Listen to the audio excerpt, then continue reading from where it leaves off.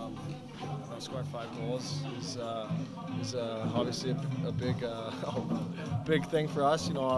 Having trouble scoring, last year, but at the same time, just because we scored 5 goals doesn't mean it's going to be easy next game. So we got to look forward here to Friday and build off this.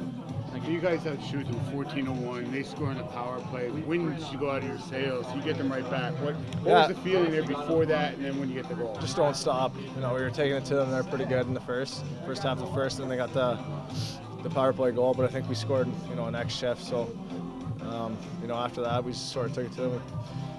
We played in their end most of the night and outshot them. So that was huge, and I got them again Friday. So we got to regroup tomorrow and then right back at it.